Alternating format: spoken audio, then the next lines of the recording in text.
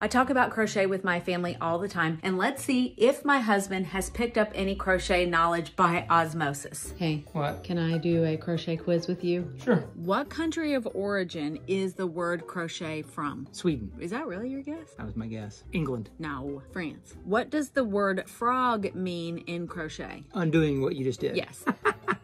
Name 3 different types of yarn fiber. Wool, cotton, and acrylic. What famous English queen was a crocheter? Victoria. Queen Victoria. What would you call this kind of yarn, how it's wound? Skein. I was going to give you a choice of a skein or a hank. A hank. It's a hank.